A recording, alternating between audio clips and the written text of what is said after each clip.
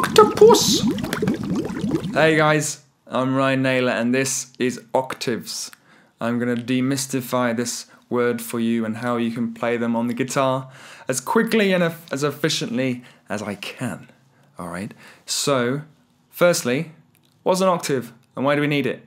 Well, an octave is quite simply running all the way through the musical alphabet and getting back to where you started. So if you think upon starting from A, we go A, B, C, D, E, F, G, A. When I'm back at A, that is an octave. 8. Octopus. Think 8 letters, 8 limbs as an octave. Okay? So then why is this useful?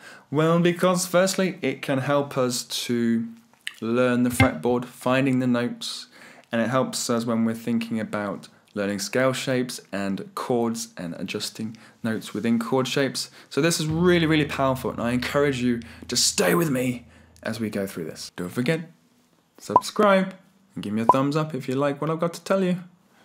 Let's take a zoom in on the neck and go through octaves. Okay, so octave shape number 1. An octave on one string. Where is the octave of my open E string? Well, it is at fret number 12. That's why we have 2 dots, people. The 2 dots to signify the octave of the open string. So as I hit fret 12, I'm back at the note E. You can hear that. E, E. High octave. Same as across all the strings. A. So straight away, you will now be able to name all of the notes in the 12th fret. E, A, D, G, B, E. Octave shape number 2. Adjacent strings, so strings that are next to each other. So taking the E and the A strings. At this point, I should introduce a concept to you.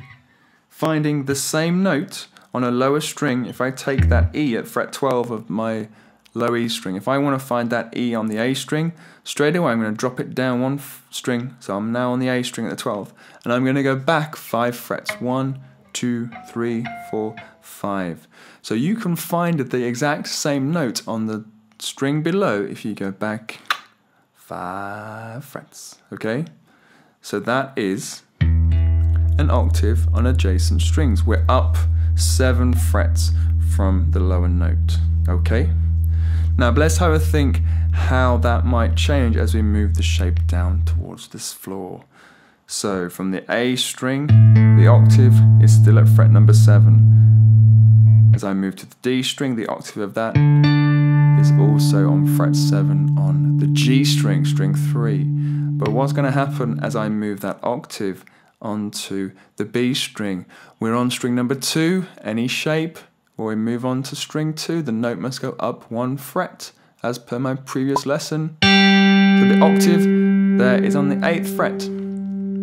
And carrying the octave shape on the B string to the high E string, if I move that shape down, that note on the open B string will actually come up a fret. So let's reset everything back to the open string, and fret 7 again is the octave of the B string. You can hear that. Octave number 3, 1 string skip. So we're thinking, say, from the low E to the D string, string 6 to 4. What is the octave shape? Well, going back to the adjacent strings, it was 7 frets up. If I take that same note and want to drop it down a string, applying the rule from before, I'm going to have to go back 5 frets. 1, 2, 3, 4, 5. So that octave is 2 frets higher when I skip a string. Let's move that up to the 5th fret. So there's my A note on the E string, and that's the octave. Let's move that note, bass note, to the 5th string, the A string. That octave stays the same. Now look out, octave shape from string 4, finger 3 is hitting string 2, it's got to go up a fret, using the pinky, there's the octave shape there.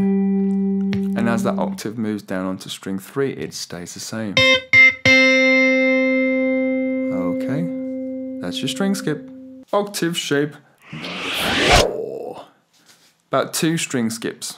Alright, so going back to my A, the octave was 2 frets higher on the D string. Now if I take that note down to the G string, I've got to take that note back 5 frets. So the octave is now going to be behind the bass note. 1, 2, 3, 4, 5. It's right there. Look at that. There's an octave there. 6 to 3. Now what if I move that down, the bass note goes onto the 5th string. Oh, that higher note is gone onto string number 2, so it's got to go up a fret. And that's the octave there, and then moving that down onto string 4, it's going to stay as it was. 2 string skips. Octave shape 5. 2 octaves. That occurs between the low E and the high E string, those 2 open strings. That's 2 octaves. So any note that I play on the low E string, taking back to that A note, 2 octaves above will be on the 5th fret of the high E string. Octaves. So there you go, that's octave shapes as they appear on the fretboard. See if you can learn them. It's really, really valuable. Don't forget to give me a thumbs up if you enjoyed the video. Subscribe for more, and I will see you again very soon. Bye.